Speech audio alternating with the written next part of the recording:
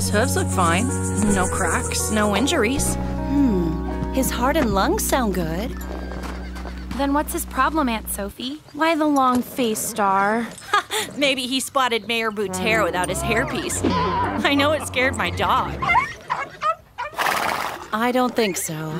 Tell me, how long has he been like this? The mayor? Oh, you mean Star? Not long. Yeah, in fact, he was fine yesterday. Olivia, Andrea, and I took the new horses out for their first ride. Right, and Star had a great time. And then this morning, I found him like this, all gloomy and depressed. Big time. He's lower than a caterpillar's shoelaces.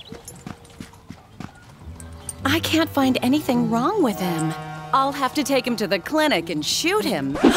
With tranquilizers, girls, so he can be x-rayed and I can also run some blood tests. I'll go make the arrangements with the club manager. Would you two put him in the transporter? Poor Star. I hope it's nothing serious. But what if it is? What if Star is really sick? What if Sophie puts him into quarantine? Away from all his friends? Alone? Forever? Olivia, we gotta do something to help him. But what could it be? He seemed so happy yesterday when Andrea was riding him. That's it. Maybe he misses Andrea. Let's find out. It's no good.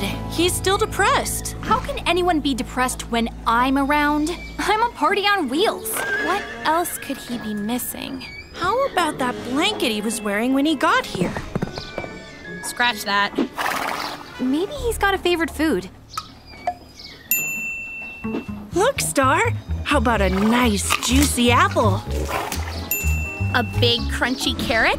Mmm, good. I should have washed it.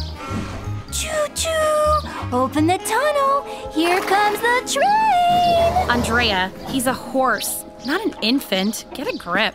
Okay, girls, time's up. Let's get him in the transporter. All right, ready to go, Olivia? Feel better. Get well soon, Star!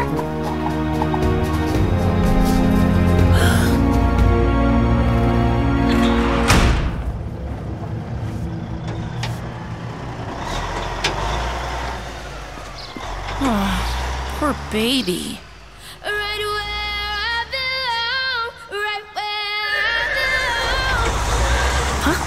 What? So hold on. Are you cheering up? Stop!